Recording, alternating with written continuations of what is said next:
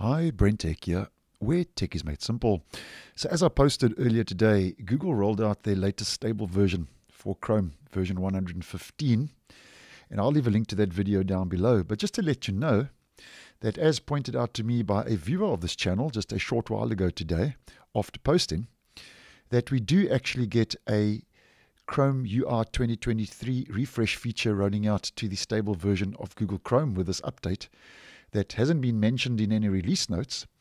And you will notice now, if we have a more in-depth look, that the Omnibox, the address bar, is now thicker and has increased in its height. And I actually did post on this when this feature was still being tested back in March of this year in Chrome Canary, which is a preview version.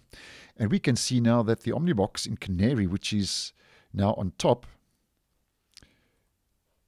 and the Omnibox now that is in the stable version is exactly the same height and thickness. So that is actually a Chrome UR refresh for 2023 change that has actually made its way now into the stable version.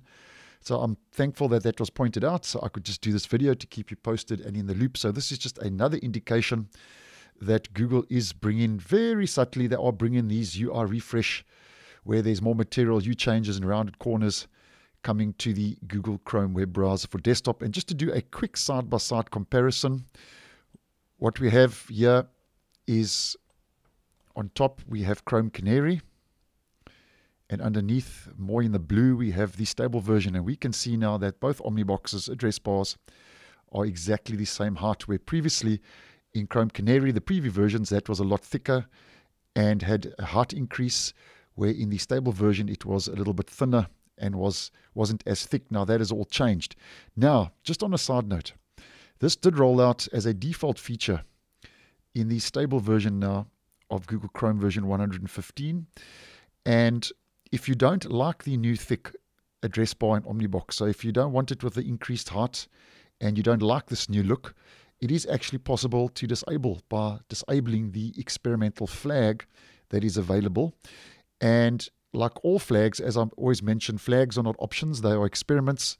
So if you want to disable and bring back the so-called older looking Omnibox that was available in the previous version, version 114, then you can follow the steps to do so. So to do this, we head up to the new thick Omnibox and we type in Chrome://flags.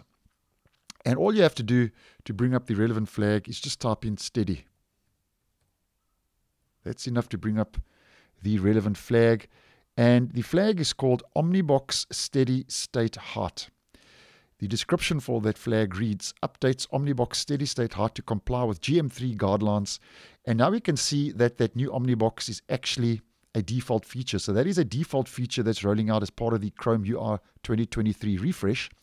So if we want to disable that Omnibox, we change that from default now to disabled, and then we'll have to relaunch the stable version now of Google Chrome version 115. And you can see straight away with this flag applied, if we head back now to our Omnibox, it is a lot thinner. And that height has been decreased once again. And if we just do a quick comparison with Chrome Canary, we can see Chrome Canary still has the thick Omnibox. And with that flag disabled now, we can see that the stable version underneath has a thinner Omnibox. And as mentioned, that's part of the Chrome UR refresh for 2023.